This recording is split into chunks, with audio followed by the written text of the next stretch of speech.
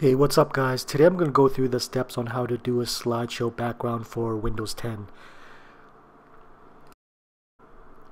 Alright, so just on your desktop, right click anywhere where there's an empty space and select Personalize from the menu here. And from here we just make sure we're on background, which should be by default, but if not, just select background on the left hand side there. And from here we'll choose Slideshow. Just click on that. Okay, so now from here we'll select the pictures that we want as our slideshow. So from here we'll click Browse, and now we just gotta find the pictures on your computer. So wherever you store your pictures, just find that. Okay, so I already found my pictures here, and I'm gonna select this folder, just highlight it, and we'll click choose this folder. Select that.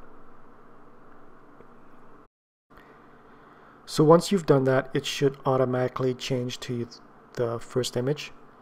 And if you wanted to change to the next image in your slideshow, just right click anywhere on the desktop and choose change the next desktop image, and it'll show you the next image on your slideshow. Alright, so from here we have a few different options as well. We could change the duration of each picture for a slideshow. We could have 1 minute, 30 minutes, or 1 hour, 1 day, whatever you want. You could do that. And we could shuffle on or off. Shuffling means your images won't be showed in the same order every single time. And yeah. Now if you're getting tired of your slideshows and you want more images, a quick and easy way to do this is by going to Themes, and we'll go to Themes on the left hand side and choose Theme Settings, and here you'll have a bunch of themes in this panel.